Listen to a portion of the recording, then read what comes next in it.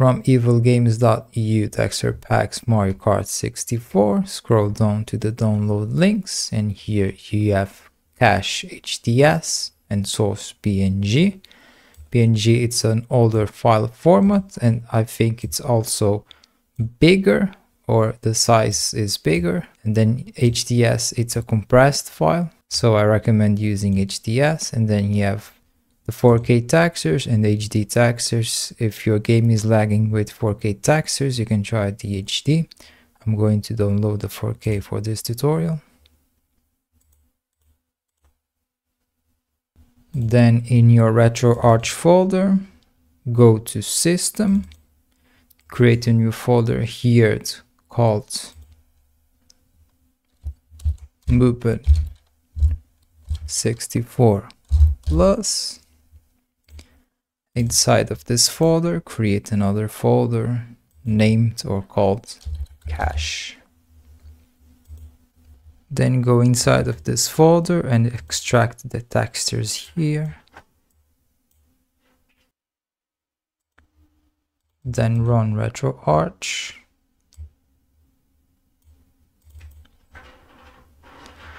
Go to load core and download the Mupen core if you don't already have it. Go to the Nintendo section and download the Mupen64Plus-Next core. Then start the game with the Mupen64 core, or run the game. Press the F1 on your keyboard and go to core options. Make sure you're using the Glide N64 in the RDP plugin. Then go inside of the Glide N64 options.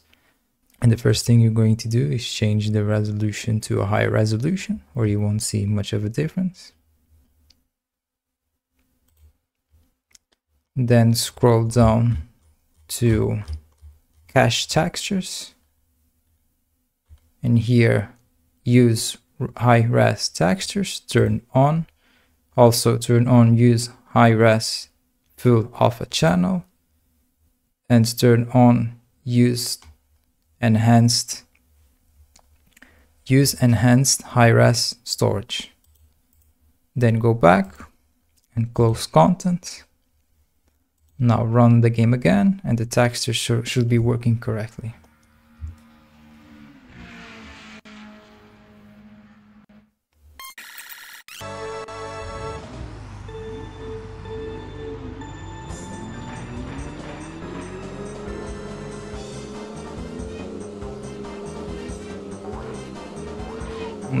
Now if you want to use widescreen resolution, press the F1 on your keyboard key. Then go to the core options again, Glide N64, wide resolution, choose a higher resolution for the wide resolution. I'm going to choose 4K. Then go to the aspect ratio, and here choose wide adjusted. Then go back and restart the core again. And now you should have high textures or HD textures with the widescreen aspect ratio. That's it for this video. Thank you for watching and happy gaming.